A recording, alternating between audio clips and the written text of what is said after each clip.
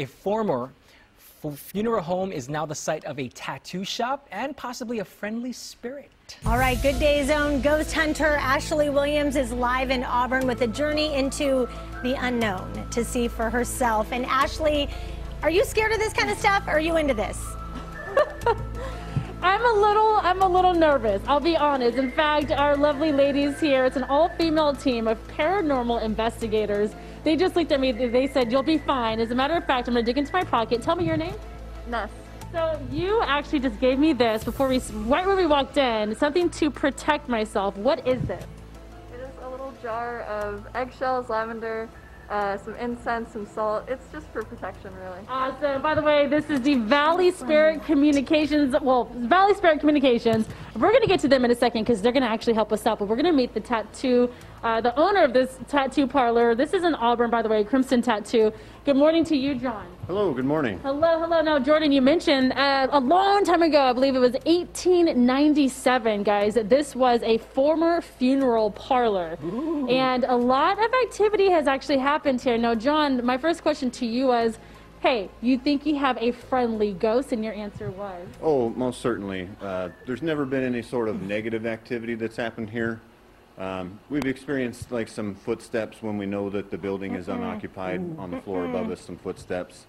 Some stuff just gets knocked off the shelf here and there. Just some kind of lighthearted things. Nothing ever malicious happened here. Yeah, and there's two more stories I want to share with you guys. You told me oftentimes you smell things, like frankincense is one thing you smell. Correct. Because it was a mortuary back a long time ago, this place would have had a pretty gnarly smell. And so they used frankincense to cover the smell.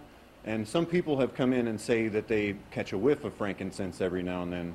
And they say that smells coming across through the spirit realm is a pretty common thing. And so we think that maybe a remnant of them coming back. Interesting. Okay, now, Steve, if you could point your camera towards the shelf there, you have a dummy there, a dummy doll. Tell me the story you just shared with me, with our viewers. So that's Bobby. And Bobby came to us from an antique show.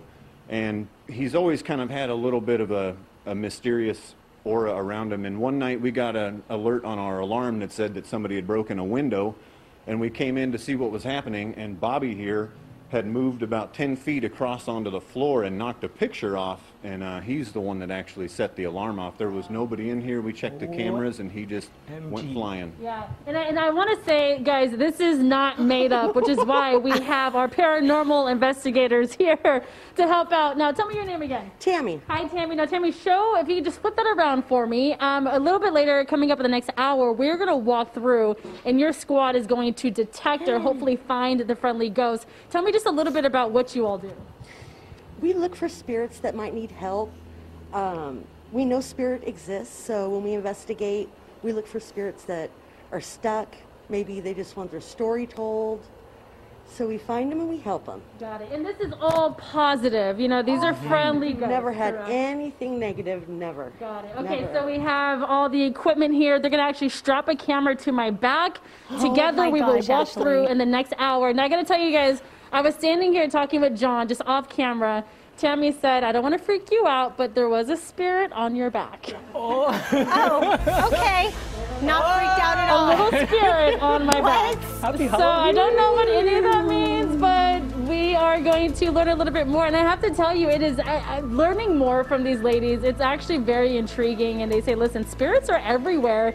You just get a little freaked out when you start to realize that you could be surrounded by spirits. So coming up, we're going to walk through this former funeral parlor and see what we can find. Okay, that's all fine and good, Ash, but if Bobby jumps off that shelf, I want you to run out of there, okay? If Bobby starts running through the place, you got to go. You got to go. There's Bobby. Look at Bobby. There's Bobby. Hey, Bobby. Bobby is probably already planning something. I have a feeling Bobby is. Oh, my goodness. Oh, man. Wait, did he just move? I'm just kidding. Jordan loves all this. I think Lori is freaking out here in the studio. I would not be the person to do that. Look. Did you see that? I saw that. They can manipulate energy. Oh boy. And they're sensing your Halloween vibes. Again, Valley Spirit Communication, so fun. Ashley, I think she may be able to join the team after today. Well, this will be interesting.